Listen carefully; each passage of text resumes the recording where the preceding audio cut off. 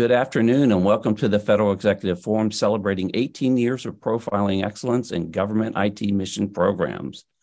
I'm Luke McCormack. During today's show, we will discuss critical issues facing government and industry leaders with their 5G strategy, technologies, and solutions. With me on today's show are Rob Butel, Deputy Chief Technology Officer, U.S. Air Force; Dr. Thomas Osborne, Executive Director, VA Convergence Center, Department of Veterans Affairs; David Ariola, Deputy of Operations for the National Center for Collaborative Healthcare Innovation, Department of Veterans Affairs; Kevin Gallo, Director, Technical Account Management, GSA's Office of Information Technology category; Brian Greenberg, Principal Government and Public Sector, Deloitte Consulting; Brian Shromsky, Manager Partner, 5G Public Sector, Verizon Business Group; and Mike Loomis, General Manager, Nokia Federal Solutions. Well, we are talking 5G and we're talking about all the capabilities and use cases that we can enable with 5G. It's been around now for several years and it's being fully adopted. Rob, we're going to start with you at U.S. Air Force. Give us the state of where you all are in the use of 5G. Yeah, so with 5G, we're really making an effort to bring the capability to each of our installations, especially within the continental United States, but even outside the continental United States. So there's a major focus just having the capability there to take advantage of. A lot of our programs are realizing the benefits and are starting to approach acquiring 5G for specific use cases. A lot of it is to fully take advantage of 5G. We have other efforts such as our zero trust effort and a lot of those along those lines that will allow us to fully take advantage of the commercial 5G capability so that we're not reliant on private 5G networks, which create additional stovepipes and additional expense that we'd like to try to avoid. So we're really laying the foundation. The next couple of years are going to be really interesting. You're going to really see some significant moves forward, and really look forward to see where we end up.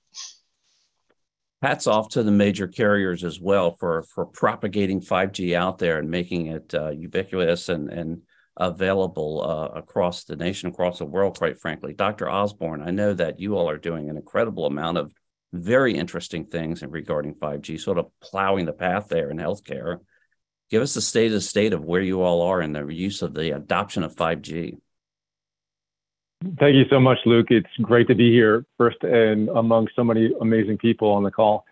So really, our team's mission, our purpose is to provide the best, most advanced healthcare possible for our veterans and to really lean forward. And so a little over 3 years ago, we became the first 5G VA. And we've been building on that. And now we got full spectrum capabilities, mid-band, high band, low band. And we've been, at the same time we've been building the infrastructure, we've been working on these different use cases, some really exciting stuff. We've been using advanced augmented reality for all kinds of things like holographic teaching and training, and working on pre-surgical planning, and as kinds of other things like working towards using this for things like 3D X-ray vision, where you can actually use this system to navigate when you're doing surgeries and really see what you're doing. We're doing some other stuff. We got this really advanced drone program that's enabled with 5G, and we've done this other thing that's just amazing. We've done something we're calling holographic teleportation, where you can take someone, a three-dimensional capture of them from one room and virtually teleport them into another room, which has a lot of great implications for healthcare. Wow. I mean, it almost sounds like Star Trek, and you sound like quite the engineer as a physician. So that's impressive as well.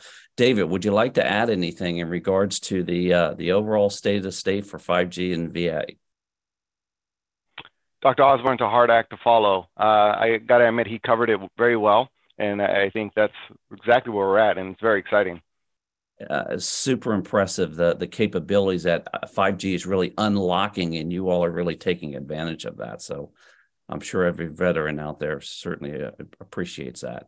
Kevin, how about at the GSA's Office of Innovation Technology? Let's explain what that is first, and then tell us what you're doing in regards to 5G. Hello. Yes, my office, what we do is we provide the marketplace for the government to meet its enterprise IT and telecommunications needs. So the programs and contracts we manage provide virtually every type of service to the federal, state, and local governments. On the telecom side, almost every department and agency relies on these contracts for the voice and data lines, parts of the underlying infrastructure, network security, and then the ancillary services to manage it all. And so in this portfolio, it's also the largest government program for commercial cellular service. It was used to purchase almost $900 million of wireless services, the past year. So in managing this portfolio, we try to keep current with the technology, the use cases, a few of them we just heard about for 5G, the challenges, the marketplace, and then we use that knowledge to make it easier for agencies to procure their needed services. 5G is one of our top technology focus areas. So regarding 5G, we've done a few things here recently on the acquisition front. We've revamped and expanded our wireless mobility solutions multiple award schedule, defined new subcategories, and we're adding providers and services. We've also updated the mobility services, including those related to 5G, under the Enterprise Infrastructure Solutions Contract, or EIS. That's our broad scope contract vehicle for enterprise networking services. It includes everything: the wireless, wireline, managed services, security services, cloud, and other infrastructure. And earlier this year, we published the acquisition guidance to procure 5G technology. So that was an outgrowth out of our role with the national strategy to secure 5G. And it really was a team effort. We had led that, but we had also involved a number of other federal agencies with that. We had input and collaboration with industry. And really what that is, that's a plain language primer on how to structure secure 5G deployments. And another thing we had done with that is leveraging the Federal Mobility Group, or the FMG. So that's another one of our main activities there. The FMG, that's a community of practice, focused on the mobility space, challenges, opportunities for the federal government, 5G, which is a major one of that. And we're one of the co-chairs for that group, along with the Cybersecurity Infrastructure Security Agency and NIST. So 5G has been very active in hosting webinars and outreach and just collaboration among government agencies and industry. Such an important technology and such an important service that you provide there. You've got these agencies that want to unlock these capabilities, and they certainly don't want to spend all their energy trying to figure out how to acquire it. So we really do appreciate you making that much simpler and much more straightforward. Brian at Deloitte Consulting. Deloitte certainly doesn't create or invent 5G, but you certainly do create and invent and deliver 5G solutions. Tell us about sort of the state from where you sit in regards to 5G. Luke, I'll be honest, I'm still a little stuck on the teleporting. I'm hoping that Dr. Osborne can play that for all of us. It was making my head spin too. Yeah, no, I appreciate it. And like everybody else, great to be here amongst a lot of phenomenal folks, government, industry, and great to see many of you that I know quite well. First, in terms of, I think to build on your point, Luke, the role that Deloitte plays. So we look at it from an end-to-end perspective, and that's from our advisory to the implementation, and that's from a private 5G perspective, neutral host, obviously working with our mobile network operator colleagues, such as Brian here with Verizon, in terms of more of the public deployments. We very much take it from a business and a mission outcome lens. Honestly, and 5G is in my title, but I am a big proponent of Wi-Fi 6, certainly look at things from a non-terrestrial, and want to make sure we are helping our clients and ourselves, quite frankly, bring a holistic perspective and use all the tools in the toolkit. I think as everyone on this phone will tell you in this phone call, 5G is complementary. And a lot of us are also heavily benefiting and leveraging edge computing as well. Now, our big focus is a lot of the integration and the stitching together. And that's not just from a tech perspective, but that's also the workflow, that's the workforce, and truly trying to make sure, again, we're taking a holistic perspective and, again, using all the tech tools. And we're doing that across the U.S. government, particularly with a heavy focus, to no surprise, on defense and health. We're also doing it commercially, and I'm hoping to speak on that a little later here today, and then globally as well. Now, in terms of the progress, state of affairs, I'm sure like everyone on this call, it has been a whirlwind, albeit I would say we'd probably all say it's been a whirlwind for a number of years. And a lot of activity across a multitude of domains. For us, that's been heavy, as I mentioned, with defense and health, but particularly around logistics, to no surprise. And I think everyone on this call is probably playing in that realm to some degree. Also around critical infrastructure protection. And not just, again, the network, but what are you layering on top of that from an application perspective? And Dr. Osborne talked about the UAS, counter UAS, obviously being a big focus. We've also helped build some field hospitals, which has been fascinating, challenging all at the same time, and all that done in a super fast manner, in the matter of days, weeks, not months, years. And then I think slightly different from a lot of those on the call today, we have played a lot in helping to get the large scale investment that the US government has put out around digital equity, around tech innovation. We've helped a number of clients with that. And then lastly, around cross governments from a cyber perspective has been a big focus, obviously with particular nations that have been involved in that regard. And then lastly, been playing a lot with testing, a lot with playing and trying to look at it not only from an office perspective, which is critical. We all obviously work in some degree of an office, even balancing it from a home perspective, but also what does that mean in a real warehouse? What does that mean on the airfield? And that's been a big focus of ours with a lot of progress and frankly, a lot of partnerships across, everyone on this call and many others that, aren't with us today. So a lot happening, but again, no teleporting just yet, at least for me. I gotcha, and a lot of really fascinating use cases there. Brian Schramsky, as I had stated, that there's some companies that are not developing 5G, but you all 2 years ago when we had this conversation was like 5G is almost a gleam in everyone's eye. Now it's just out there completely deployed. We really do appreciate that, listening to these different use cases. Tell us about the state of state from where you all stand. Thank you, Luke, for the opportunity to meet with everybody on here again. And it is just going extremely well. I mean, we're very pleased where we are today in terms of our state of our network, in terms of 5G. We're continuously rolling out our mid-band spectrum, our C-band spectrum, which for us is a $60 billion investment for us, right? So it's huge. It is the future of our company, if you will. And most importantly, I think to your point, we launched 5G 4 years ago. It was April 2019, right? It was only 2 markets. It was on high band, right? It wasn't a very big, large coverage area. And to hear the other panelists here talk about anywhere from drone technology, what the Air Force is doing, but also acquisition, right, that Kevin brought up, right? So now, 4 years in, right, where you have the networks that are deployed that what Verizon is doing, we have the GSA that's putting the contract vehicles in place, but more importantly, it's actually the use cases, right, that are actually driving demand. And I think the thing that, as we've talked in the past, most recently last week, is, the ecosystem's catching up, right? The device manufacturers, in terms of those end user devices, are finally going beyond smartphones, right? I think that at any generation of technology we've seen, it starts what you actually carry, right? Think a tablet, think a smartphone, right? But getting into more industrial IoT that enables drone technology, that enables AR, VR, right? Connected flight lines that Rob mentioned as well. Now we're finally seeing that actually happen. Probably a little delayed, obviously, with the pandemic and the semiconductor shortage. But also there's other things too, right? We were doing a huge migration. Us as well as the other carriers are shutting down the 3G network. That just happened at the end of 2022, right? So we are all in, obviously, on 5G 4 years in.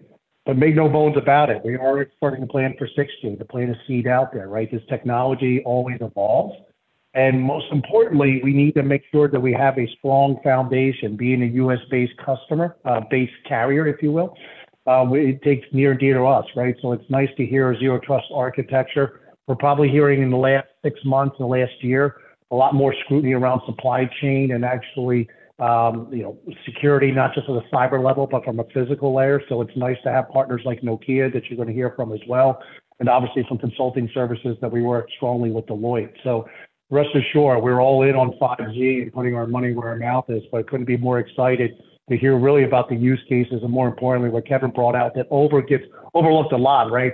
It's great that you have this network, you have the use case, but if you can't acquire through a contract vehicle, it doesn't do anything for anybody. Amen on that one. And we really do appreciate everything that Verizon is doing to make this capability available to all these agencies. Mike, over at Nokia, you all are right smack in the middle of this 5G revolution, so to speak, and we thank you for that. Give us the state of the state from where you all stand. Thanks, Luke. So, yeah, as you mentioned, as Nokia, we're a technology provider of 5G. We work primarily with our MNO partners like Brian to deliver a 5G capability that they can deploy. Or we deliver the technology to deploy a 5G capability, and we're well in it. As Brian mentioned, we're deep in it with our MNO partners, and what we're excited to see is this move over into other verticals. We've eclipsed our 118th private enterprise 5G deployment. Many of those are with Verizon, and some of them are pretty cool logos. I didn't confirm. I would have liked to have shared some, but I'm just not sure which are public yet. But some of the logos that, particularly the ones we've earned with Verizon, are really great logos to have. In the federal space, of course, our marquee deployment is with Hill Air Force Base Tranche 1 OUSD dynamic spectrum sharing. We've been involved as a subcontractor in a number of the other OUSD experiments and directly engaged with a number of federal agencies on deployments that have gone outside that experimentation funding. And that's really great to see, operational deployments out there. And one of those operational deployments, we took a first call 5G SA network in January 2022. Those deployments are maturing. So, we're deep in that and really focused on execution. And that's fantastic. And 118, that's really impressive on the private 5G rollout. You're hearing that more and more. And I'm thrilled because that means there's 118 use cases out there where this fantastic technology is becoming available. We're going to take a short break and we'll be right back. You're listening to the Federal Executive Forum on the Federal News Network.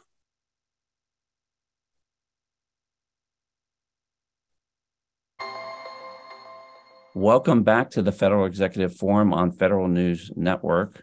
We're talking about 5G and we're getting into specific use cases. VA top line some fascinating capability that they're using to unlock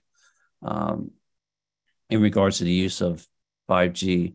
David, I'm going to ask you specific use case, one or two, where you're using 5G to sort of unlock some of these capabilities for the veterans.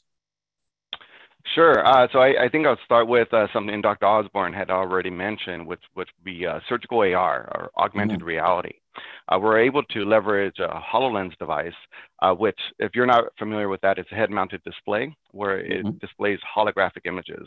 Now, surgical AR, developed by a company called Metavis, will take CT scans, render this into a 3D image, and allow you to place that or register it onto a patient for multiple use cases, such as surgical planning.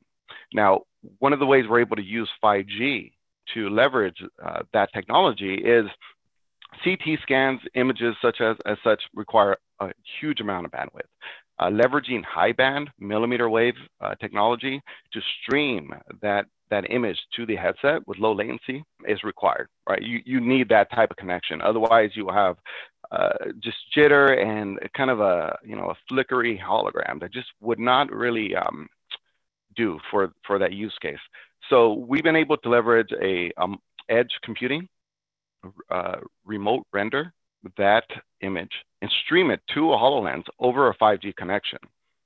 The ability to do that was quite a heavy lift, believe it or not. You would think all you would need is the bandwidth or the low latency connection, but there's many other aspects aside from optimizing the application to function in that manner, which isn't standard currently. I mean, this is cutting edge stuff. You need to optimize the radio frequencies per that application just to ensure the stability of the hologram. So, you know, aspects such as that were, you know, fascinating, and you know, it's one of our use cases. Another use case to elaborate on is our drone program. We're currently testing that with the police department here at VA Palo Alto, and we're leveraging a streaming platform that will allow the drone to stream video in live through the 5G connection and reach multiple endpoints, and with, you know, high speed, clarity, high definition video. So that aspect of it is very exciting as well, because not only can the controller of the drone view video, but now anybody from executive leadership team to a police chief to folks on the ground can now tap into the same streaming feed and monitor the situation. So those two use cases, I think, are the top of my list right now to kind of expand and both of them very fascinating. I would imagine that first one is just such a fine-grained, precise type of capability that you have to have there.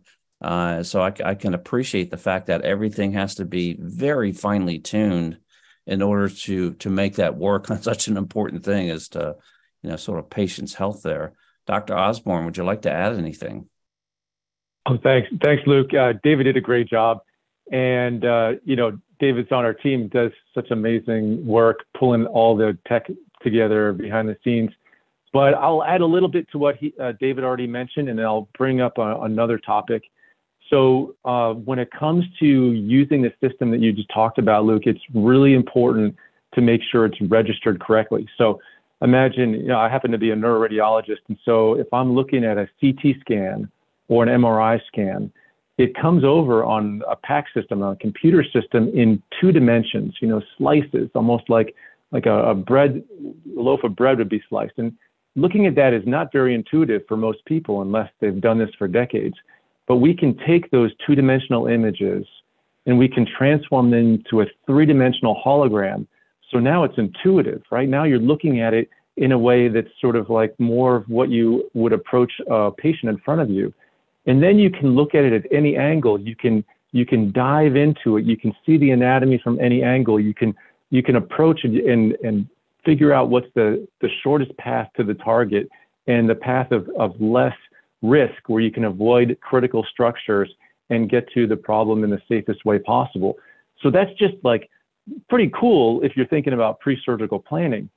But once you've done that, and once you're able to register with the advanced equipment that we have, and the 5G allowing us to move a lot of that data around effectively, then you can actually put that hologram of someone's own CT scan on top of their body. And when it's registered correctly, like you're saying, Luke, when you register it accurately, then you can actually have 3-dimensional X-ray vision. You can lean in and look into somebody. You can change the opacity, and you can see both what it would look like with some of the deep anatomy visualized while you're seeing the real physical body in front of you. So it's pretty amazing just to be able to sort of understand what's going on in real time. But once you have that, then you can use that to actually guide procedures. And so we've been doing a lot of work in the lab in like these devices called phantoms, which are, you know, realistic representations of people. And the level of accuracy that we have achieved is beyond FDA standards. So the potential that we have is tremendous to transform how we provide care, from going from a place where we did procedures blind, where you just sort of going for it and hoping for the best, to having precise localization on the order of millimeters to provide better care, where people have a smaller incision, where they have faster recovery because there's less complications. So it's a real win-win. So that's very exciting for us. Wow. The other part, go ahead.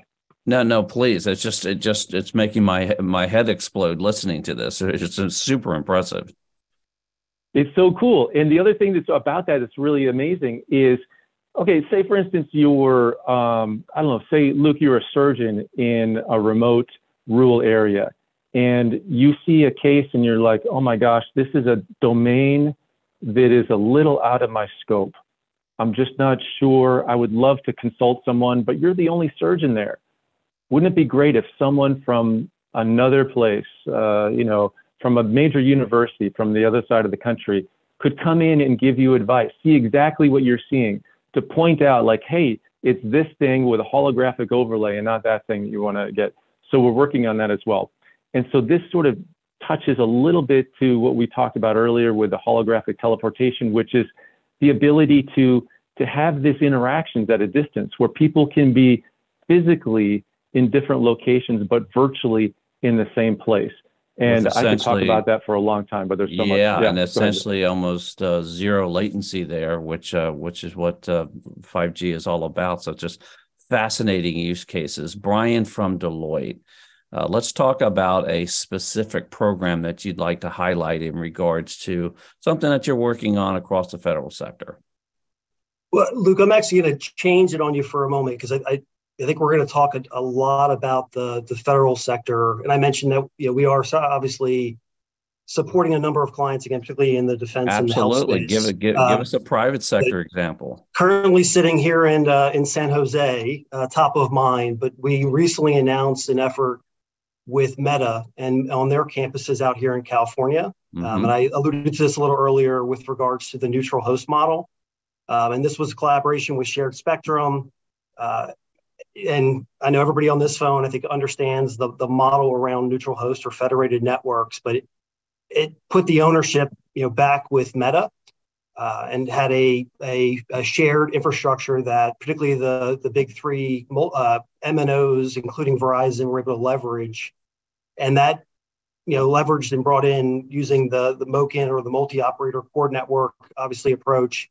What was really cool about it was greater control and flexibility. I think you could quickly argue for Meta, particularly in this year, challenging financial times. So it gave them a lot more flex as to how to play things out, particularly in a hybrid model. It also, for the MNOs, provided greater coverage and greater customer experience, along with obviously the employee experience as you get into their respective campus locations. And then on the operational side, a much faster time to deploy, to upwards of 75%, and then obviously savings. And then with all of that, and again, this is one part of their larger connectivity strategy, and certainly other forms of tech involved. But again, the impact was sizable, and they're looking at possibly leveraging this approach for a lot of their other campuses.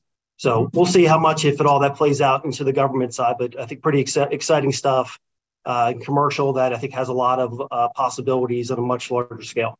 Very, very exciting. And thank you for that example. Rob, let's talk about use cases at the U.S. Air Force. I'm hearing flight lines. I'm hearing all kinds of different things. I know there's a variety of activities going on there. Give us an example. Yeah, so actually the flight lines where I'm going to go to. So in cooperation with Office of Secretary of Defense, Research and Engineering, and the Navy out at on the island of Oahu. It's a horrible place to have to go. But out there, we are doing a flight line effort where bringing 5G in, and it's kind of a full spectrum of capabilities it's enabling. So it's everything from as simple as a platform is coming in to land, being able to get maintenance data immediately off so that it's a matter where you already know issues that are potentially coming on, being able to have spares in place, all these things. So ultimately our readiness of aircraft, we've already seen some improvements, and we expect it to be a tremendous force enabler. Beyond that, it's the ability, we talked about UAS earlier. It's beyond that to use UASs and other sensors to be able to do surveys of aircraft as they come in, looking for issues before they've even gotten into the hangar. So almost in real time, being able to find stuff. So it's not just a force enabler, not just an ability to save money, but it's also a flight safety issue to where we could start finding issues with aircraft long before we would normally realize it. And then the scenario that to me is it seems almost trivial to some folks, but it's huge, and it's the idea of FOD, foreign object debris. So one of the greatest enemies of aircraft are birds or anything out there on the flight line. And the way that we do that today is pretty much it's people go out and drive the flight line and look for stuff. Well, you know what? Birds don't cooperate. It's almost like they're watching us. All right, as soon as you moved on, now it's time for me to move in. And people don't understand the damage that a single bird could do to an aircraft. It is significant. So now being able to put sensors in place to where not only can we sense it, but possibly have the ability to chase some of these things away is huge. Now they've done some very initial testing with this. And there's just a whole lot more to come. So, I mean, it's a whole plethora of things that we're realizing everywhere from maintenance readiness all the way up to something as simple as the foreign object debris use case. Which is super important from a safety perspective. So I really do Absolutely. appreciate that. Mike, how about at Nokia? Again, I know you sort of described you all are sort of the hardware and technology that's being put into these solutions, but no doubt you have a couple of at least one good example use case that you'd like to share. We touch a lot of use cases, and it's really fascinating to get to see some of these use cases firsthand. And there are quite a few I could talk about. I'll talk about one that I find. Give me your top one. Yeah, one I find particularly fascinating and interesting for me as a Army veteran and alumni of the 82nd Airborne Division. We're investing very heavily in tactical situational awareness and working with partners to package 5G wireless broadband with edge computing, situational awareness applications, and artificial intelligence, machine learning, to bring together a solution we call Banshee, which provides tactical situational awareness. It helps folks on the ground gather information, distill that information, make decisions, and then distribute it back out in an intelligent way. And anything we can do to help folks in the tactical environment make better decisions faster, we think is a really good thing. And I found that project particularly exciting. Very important project as well. Kevin, you are kind of sitting in the catbird seat there, right? You've got a visibility across all these departments and agencies. Give us an example of where you're unlocking and enabling this 5G capability for these agencies. Yeah, well, that's exactly right. With our role in government, working across the agencies, working with industry, with multiple providers in the industry, and then with the Federal Mobility Group, we're always listening to and learning from others' use cases, best practices. This is both from government agencies and commercial enterprises. So I'm just listening to the ones today. The really fascinating things going on with telemedicine there, and the virtual surgery, and the holographic teleportation, and or the examples with the Air Force there, and Flightline and the FOD. My background's in naval aviation too, so I could definitely relate to that and see the tremendous value and potential that's there. So we're always learning from these use cases, and then we're adding our expertise regarding enterprise networking and government acquisition. So we brought a lot of this together in the 5G acquisition guidance, that we had published earlier this year. That's designed to be able to help set up an agency for successful 5G implementation. It identifies the standards, security controls, and other requirements to provide a secure infrastructure for 5G enabled technologies. It covers the acquisition process, of course, but we also note 5G specific architectural and performance requirements. These could include the requirements for user equipment, radio access network, 5G core, various components of the 5G infrastructure, and just some of the ones that were mentioned by the earlier speakers here. It's like the radio performance and the spectrum utilization pieces. And a big part of those requirements is the security aspect. That's the major consideration for any IT acquisition, and including the appropriate requirements. Especially when it comes to 5G, we're also concerned about supply chain risk management, avoiding the prohibited sources that were specified by the Section 889 of the National Defense Authorization Act there. So that's it mentions that and provides the guide for that And then lastly, mention the best-in-class contracts. Yeah, and no question that the level of sophistication that you need to pull something like this off, particularly I'm thinking about the private 5G networks. I'm sure the guidance that you all are providing is instrumental in allowing them a great acquisition experience, let's call it. Brian over at Verizon, give us one example of a program that you'd like to highlight. So we heard some great use cases, right? Obviously, our work with the VA, with David and Dr. Osborne, right? As Rob mentioned, some of the work that we're doing. And two things I want to note here, right? We're very actively working with the 5G cross-functional team with DoD under now the CIO shop. And Kevin brought up another very good group that we've also participated in, that Federal Mobility Group with GSA, right? So Cyril and that team there has done a great job of actually reaching out to industry, not just Verizon, but the other carriers out there, because as we all know, it does take a lot of people, a lot of knowledge to actually make this a reality. In terms of use cases here, I'll go more into meat and potatoes that Kevin will probably be excited about is, we're talking about broadband access, right? So when I talk about 5G, not just all the use cases that we're talking about here, but just the bread and butter, meaning that it is fixed wireless access, right? So you'll hear a lot on the DoD side, right, from base modernization, right? You'll hear on the civilian side, the business transformation, right? Do you have legacy services on legacy contracts like networks as we migrate to EIS, right? We found, we were fortunate enough here, based on the East Coast, some of us are on the West Coast, but there's a lot of places in the United States that do not have adequate access to broadband technology, right? And can't get last mile connectivity. And that's one of the biggest growth engines we have right now for 5G that's horizontal, both in the DoD space and civilian, where we're providing last mile connectivity to, for instance, a commissary on a military installation. Right now, we are monitoring water, seismic activity, radioactive material, precipitation. Right now, we're doing some work with civilian agencies monitoring the snow cap. Why that's so important? Because we need to know how much snow is. We prepare for fire season that's already outbroke right now in Canada.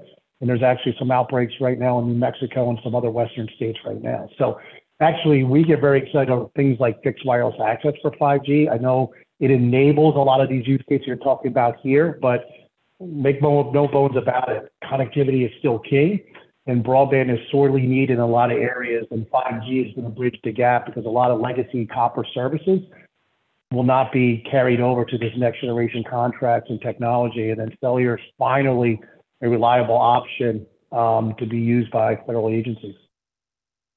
Well, you really bring up some great points, and we really do appreciate that. We're going to take a short break. We'll be right back. You're listening to the Federal Executive Forum on Federal News Network.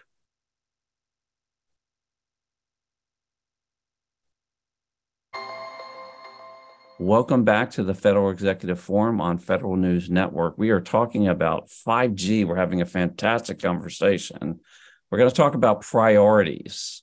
Number one priority for the VA in regards to the 5G implementation or the use cases of Dr. Osborne, please. Thanks, Luke. Great question. So we've got a bunch of priorities. We have our sort of shop is set up as an incubator, and so we develop and deploy new technologies. And so we've done a lot of the infrastructure that we've talked about, and we've built a lot of the foundation for some pretty amazing tech that we've discussed. And so the next phase in the short term is to start to utilize these tools in a translational way to bring them from the bench to the bedside. So for example, we talked about this really cool thing called holoportation, this holographic holoportation. And so we are planning to bring this to patients who are isolated in, say, an ICU room. Imagine someone with COVID who, no one can go in to see them. It's really isolating. Wouldn't it be amazing if you can holographically teleport family and friends and caregivers into that room? So that's our next short-term goal. We talked about surgical guidance with using advanced augmented reality. So we have done a lot of the lab work to prove that this works. The next phase is to work for the FDA 510K to make it possible to use this in clinical care. And then the last thing that I think is a priority, at least in the short term, is our drone program is really what a lot of people were talking about earlier about, situational and operational awareness. A hospital And our facility is a big facility, and all kinds of things can happen. You have, floods, fires, leaks, you have patients that elopement. And so having an eye in the sky with advanced technology that allows you to have real-time situational and operational awareness is super important. And so we are currently doing a lot of testing to show that this works, and we're optimizing those processes and those standard operating procedures with our police department, who are fantastic and super engaged. So we're doing that in our facility, in our sort of local area, and we're packaging that up so all these other VAs across the country who are interested in it can benefit from the work and continue to expand all the benefits. So those are the big goals for us in the short term. And love that incubation technique. And yes, these VA centers are absolutely huge. So interesting use case there. Mike at Nokia, top priority for you all at this point in regards to 5G. What's the demand signal out there? We're involved in an awful lot of projects right now. Some deployments, some testing, some use case evaluation. And my number one priority to the team is execution, because if folks don't have a good experience in those engagements, then they're not going to continue on with the technology. So that's far and away, because we got a lot on our plate. Our second priority is partnering and developing partnerships with the right companies, like the deep partnership we have with Verizon that Brian talked a little bit about.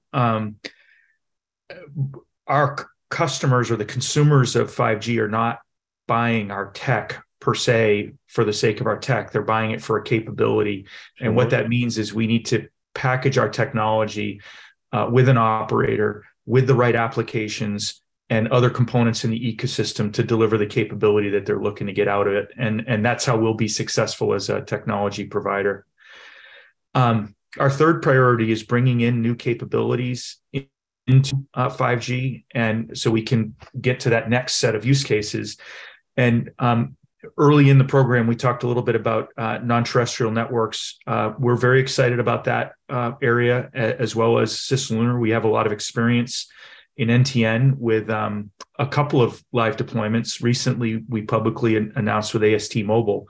But the big one is coming up in the fall. We were awarded the 4G tipping point with NASA to put private cellular on the lunar lander. And we're looking to expand, 3GPP in a cislunar use case and evolve that into 5G over time. So we think we have a lot of demand signal for 5G and 3GPP capability in a NTN, high altitude and cislunar use cases.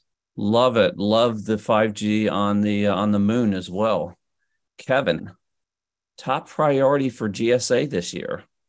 Yeah, our top priority is to continue to work with federal agencies, and specifically agencies often come to us to discuss their enterprise wireless needs or enterprise networking needs. And one of the big activities with which we've been busy is assisting agencies in transitioning their enterprise networks and other services to enterprise infrastructure solutions, or the EIS contracts. And with this transition, we're seeing that agencies are beginning to implement SD-WAN, or software-defined wide area networking. And while this is not a wireless technology per se, it definitely impacts wireless and 5G. We anticipate the adoption of SD-WAN to increase significantly, in the next few years.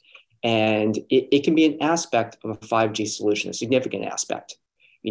For example, one of SD-WAN's fundamental capabilities is to manage multiple network connection links, enabling link diversity. So this is going to increase the adoption of 5G fixed wireless access, which is one of the basic 5G use cases. With a fixed wireless access, it can be installed quickly. Sometimes it would be employed as a temporary measure, until fiber can be installed, or maybe for a scenario such as disaster response.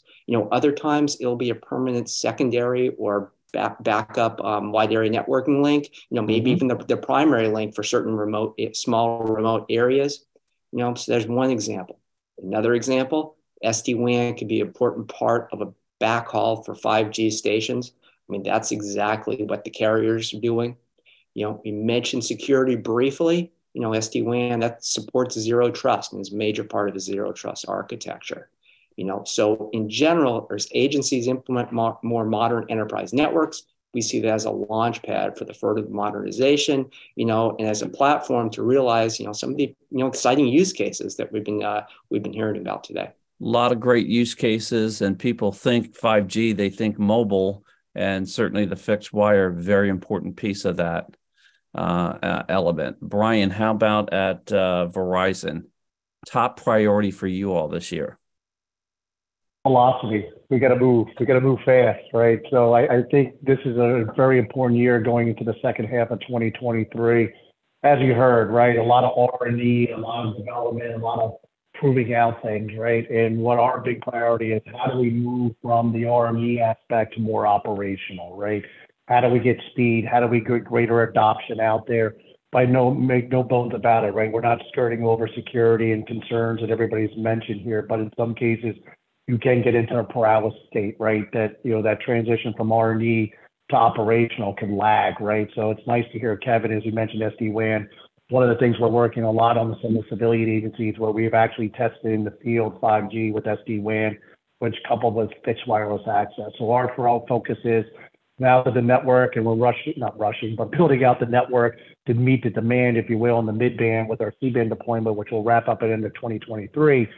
We're very excited about and really having that acquisition strategy that gets sorely overlooked, but more importantly, those use cases and, taking the great work that Dr. Osborne and David has done in Palo Alto, how do we replicate that across all the VA installations, right? Not just that one, or also globally, right? So that's what I mean by scale and velocity, is how quickly can we do this in a safe, controlled manner, but not to be hamstrung by, that transition period going from R&D to an operational. But in some cases, some people do it very well. In some cases, it only starts and stops in R&D and doesn't transition to operational. So velocity is our main priority. And we really appreciate the swiftness on the rollout schedule there. Rob, U.S. Air Force, top priority for you.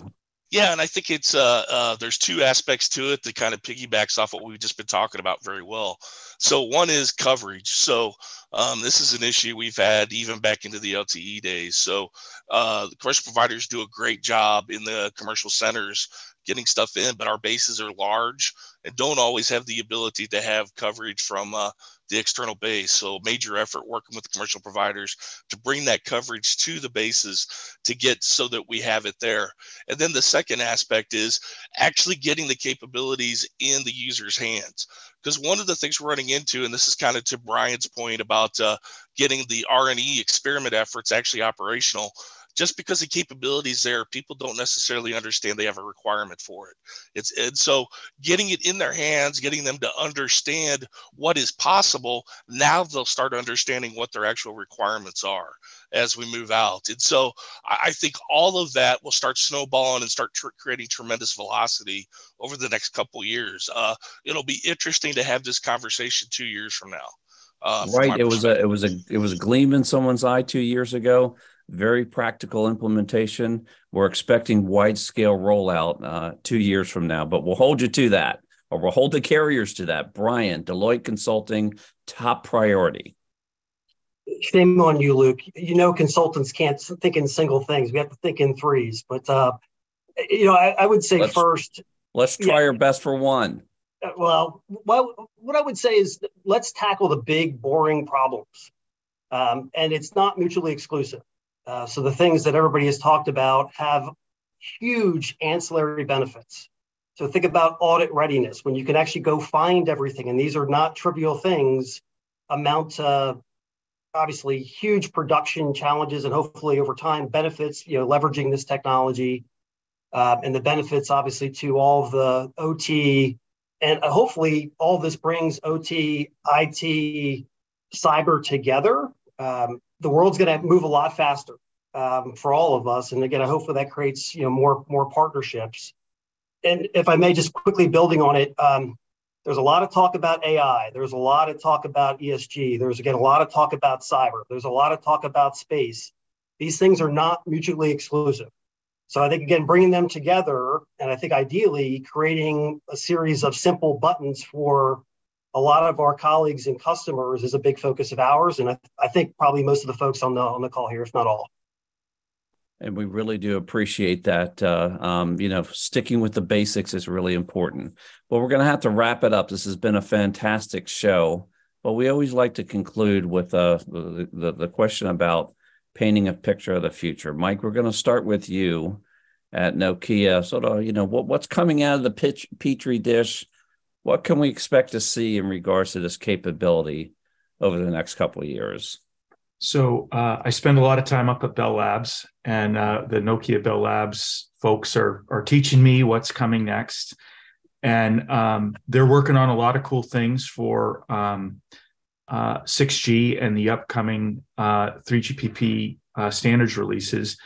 One cool prototype that we've got up there that we like to show is a sensing capability where, a candidate for one of the capabilities of 6G is using the 6G network as a sensor. And I think that has a lot of applicability across federal use cases, enterprise use cases. And it's a great demo. And if folks are interested in seeing it, I'd be happy to escort you up to Bell Labs and you can see it for yourself. So that's an exciting area that we think holds promise in the, not in the near term, but in the years to come. Fantastic. We really do appreciate that. Brian at Verizon Business. I'll give you the near-term one. We're very excited about some of the capabilities around network slicing on the commercial network, right? So that's something that we're excited for, that you're going to see very soon from us in the near term. And then obviously being prepared for the future 3GPP releases, and obviously working with acquisition and these fine individuals here on their use cases. But I would say near term, we're excited about some of the things we're going to do with network slicing, which I think will enable, as Rob mentioned, operating through a commercial carrier and some of the advanced security we're looking to do with slicing. Appreciate that. Brian at Deloitte Consulting. 1 minute future. What does it look like 2 to 3 years from now? Yeah, Luke, I'm going to change it on you just because I think it's important. I think a lot of folks have already touched upon on the future of the tech or the evolution. But to me, I think just kind of table pound what I mentioned a bit earlier I would just encourage everyone to make 5G, and again, a lot of us have coupled it with edge computing, part of your larger strategy. And that is not just for the folks in IT. That is for the agency, for the business leaders, again, to the folks on the shop floor. It's one and all, and then including, I think, as Rob mentioned, from an R&E perspective. And then lastly, I know we like to talk a lot about greenfield, net new. There's a lot of brownfield out there. And what does it mean for your workflows, your legacy systems, and your workforce?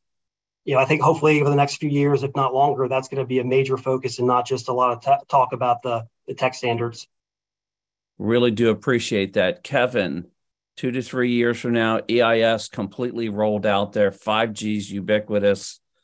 What can we expect 2 to 3 years from now? Yeah, well, right now, 5G adoption, it really is it really is still in its infancy with most enterprises. We're hearing about some great advances here, but we're just starting to see agencies buy 5G enabled devices, and the availability and coverage are still growing. Heard Brian mention earlier about the ecosystem, is catching up. So it's making big strides there.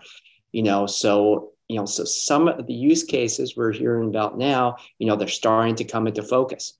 And standalone networks or SA are just being deployed by some carriers, and then by other things, this is going to enable the introduction of network slicing. And Brian and I did not compare speaker notes beforehand, but we both see the significance of this. So some of the 5G capabilities, such as network slicing, coupled with SD-WAN and other technologies, that's going to enable enterprises and commercial telecom providers to cost effectively roll out new services. They can include managed security offerings. It will allow them to extend the managed services to home offices, mobile users, IoT devices, for a number of these use cases. In a government use case, for example, it could be used to backhaul the unclassified and classified voice data and video traffic. So really, we're still now just seeing the launching pad for many of these 5G use cases. Looks very promising. Dr. Osborne, you talked about a lot of fantastic advanced things there. Are we going to see robots doing surgery using 5G in 2 to 3 years now? What can we expect? Oh man, that's a great question. I'm going to give you two of the biggest things that we hope to achieve in the next couple of years, and both of them have to do with edge computing. So the first is, the equipment that we're using, the form factors that we have to display, for example, advanced augmented reality, they're kind of big, right? But if we can offload that processing power to the edge, to the cloud, then those form factors get really small, and it opens up a ton of opportunities, both for usability and for performance. So that's one. The other is clinical decision support.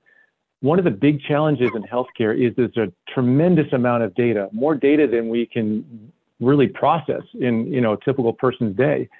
But if we can harness that resource, we can bring it together, we can process that and bring that back to the point of care in a way that's useful and timely, then we can start to really transform healthcare in tremendous ways. So how that would work is you take sensor data, you take all this stuff, for example, in the ICU with all the bells and whistles, combine that with EHR data, combine that with genomics and all kinds of other data streams, pull that together, have it processed in the cloud, advanced artificial intelligence. We've got some great people doing that. Bring it back to the clinician at the point of care, near real time. Then you can make real informed decisions about critical situations and get the right diagnosis and the right treatment faster to patients, and that equates to better care. Sounds fantastic, and we really look forward to seeing that. Rob, take us home. U.S. Air Force, what's it going to look like 2 to 3 years now as you're adopting this technology? So the way I see it is, if as the 5G capability comes online, fully more and more mature, and as we use it more and more, and people become used to it, it's the end user's going to be heavily using it and not realize it. They're going to have tremendous capability no matter where they're at, doing what they need to do. And it's going to be 5G or possibly other things. It could be Wi-Fi 6 or could be fiber, could be any of these things. But we want to get to the point in time that from a user perspective, no matter where they're at, they're able to do what they need to do. And 5G is a key enabler to make that happen. And so to me, it almost seems kind of counterintuitive, but my goal is to get to the point in time that 5G is so good, people don't realize they have 5G. I love it. Not even realize that they're using the technology. We really do appreciate that. And I want to thank all of you for taking the time out of your very busy schedules to join us on this program. I'd like to thank the sponsors for supporting us on this show. I'd like to thank the good people here at Federal News Network that make this program so successful and enjoyable. And most of all, I'd like to thank the listening audience that tune in every month. You've been listening to the Federal Executive Forum, part of the Federal News Network.